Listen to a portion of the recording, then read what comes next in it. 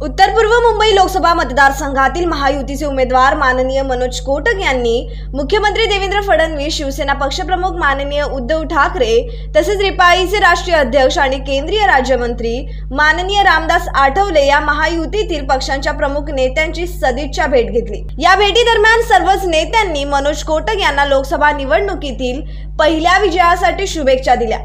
राज्याचे मुख्यमंत्री देवेंद्र फडणवीस यांची कोटक यांनी वर्षा या त्यांच्या शासकीय निवासस्थानी जाऊन भेट घेतली।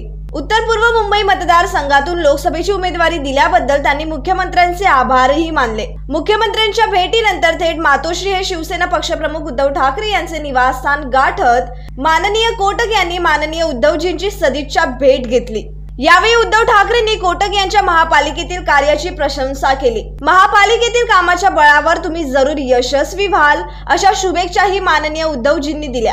त्यानंतर केंद्रीय राज्यमंत्री व रिपाईचे राष्ट्रीय अध्यक्ष माननीय रामदास आठवले यांचीही कोटक यांनी त्यांच्या वांद्रे पूर्व येथील संविधान या निवासस्थानी जाऊन सदिच्छा भेट घेतली।